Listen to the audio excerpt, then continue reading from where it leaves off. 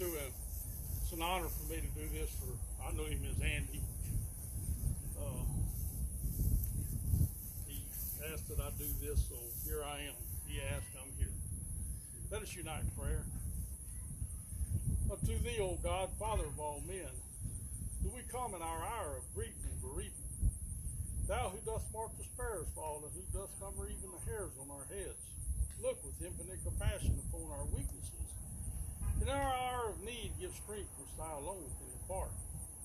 As we commit the body of our brother to his final resting place, may we realize how weak is every human arm, and may we trust in thy might alone. Grant thy grace to these dear ones this day, and may thy comfort be theirs, as they'll wait that day when death shall be swallowed up in victory. Amen. So vote it be. Loved ones, friends, and brethren, we assemble here today to pay the last respects to our dear brother, Malcom Andy Anderson, who was a beloved member of Beeville Lodge number 1018 and Beeville Lodge number 261. Ancient Creed accepted Masons. Now, as in everything else, Brother Anderson was very busy in the Masonic Lodge. He didn't sit around. He was initiated into Aransas Lodge on October the 5th, 1993. He was passed to the degree of Fellowcraft on January 27th, 1994, and raised to the sublime degree of a Master Mason on March 26, 1994. He dual plural membership with Beeville in 2009, and also became an endowed member in Beeville Lodge in 2009, and then he got to work. He was senior deacon in 2009 in Beeville, junior warden 2010, senior warden in 2011, and was the worshipful master of Beeville Lodge in 2012. Then he continued to work, junior deacon again in 2015, junior deacon again in 2016, junior deacon in 2017, junior deacon in 2018, senior deacon in 2019, and in 2020 and through 2021, he was the chaplain at Beeville Lodge. So as you can see, he didn't sit around. But me and Andy become friends, of course, through Beeville Lodge. He knew my dad real well also. But I retired from law enforcement also up in the Houston area and came down here, and me and Andy hooked up, and we swapped a few war stories, because Andy's the same age as I am. I was born in 1955, so he was old school, and I come from the old school of law enforcement, and it's a little different than what's out there today, and thank God we both survived it and both got out of it, because it's nothing like it was when me and him were in there. And of course, we were friends on Facebook too, and I always enjoyed talking to Andy and seeing stuff that he put on Facebook. He was a neat man.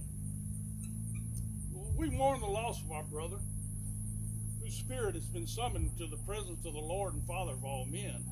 While we are sure that the storms of life can no longer disturb him, we should consider the certainty of death and the vanity of all earthly ambitions. The passing of our brother from the cares and troubles of this transitory existence has removed another link from the fraternal chain by which we're united man to man. May we who survive him be more strongly bound in the ties of friendship and union. Unto the earth we consign the body of our deceased brother. We trustfully leave his spirit in the hands of him who doeth all things well. With those of his immediate family, we sincerely and deeply and most affectionately sympathize. And we place you in the arms of our Heavenly Father, who grants his love and protection to those who put their trust in him.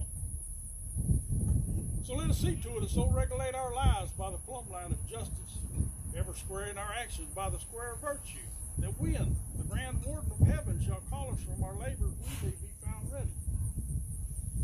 Let us cultivate the noble tenets of our profession: brotherly love, of us draw nigh, let us with joy obey and go forth from our labors on earth to eternal refreshment in the presence of an all-wise governor, where, through an unshaken faith in the merits of the line of the tribe of Judah, we may gain admission into the celestial lodge above where the supreme architect of the universe presides. The lambskin, the white apron, the first gift of Freemasonry to our departed brother, is an emblem of innocence and the badge of a Mason. This we now deposit upon his casket. We are reminded by this of the universal dominion of death. The arm of friendship cannot interpose to prevent its coming. The wealth of the world cannot purchase exemption, nor will the innocence of youth or the charms of beauty or the serenity of age change its purpose. This evergreen is an emblem of enduring faith in the immortality of the soul. By it we are reminded that we have a life within us that shall survive the grave and which shall never, never, never die. By it we are also reminded that we too, like our brother, may soon be clothed in the habiliments of death. Yet, through our belief in the mercy of God, we may confidently hope that our souls will bloom in the eternal spring.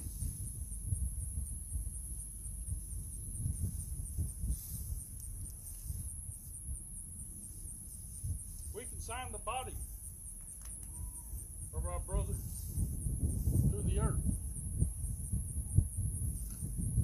The dust shall return to the earth as it was, and the spirit shall return to God who gave it.